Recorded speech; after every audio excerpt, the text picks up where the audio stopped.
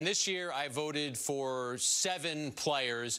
There were 5 holdovers, and then I had 2 new additions.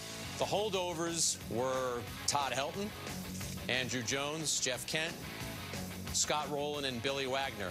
I added Gary Sheffield, who I had never previously voted for.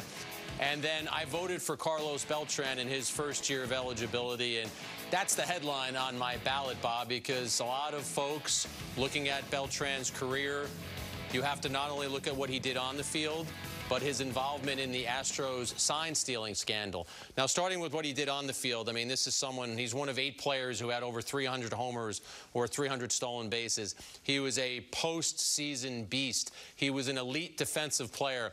He was a 5-tool player. When I watched Carlos Beltran, I felt that I was watching a Hall of Fame player. Now, his involvement with the Astros sign-stealing scandal, he has admitted that he was involved in it. There are some who have painted him as one of the ringleaders. Carlos works with us at Yes. I had the opportunity to talk to him about everything that happened during that season, some of which, unfortunately for our viewers, I cannot share. But what happened to him with the Astros was not enough for me, Bob, to eliminate everything that he did on the field. And then I will add this as well. He's already been punished. He was the manager of the Mets and was stripped of that job. Hinch and Cora, who were the manager and the bench coach, respectively, with the Astros, they served a 1-year suspension that ended up being a 60-game suspension, and they were both back working the next year. I'm not sure Carlos Beltran ever gets another shot to manage. Perhaps he will.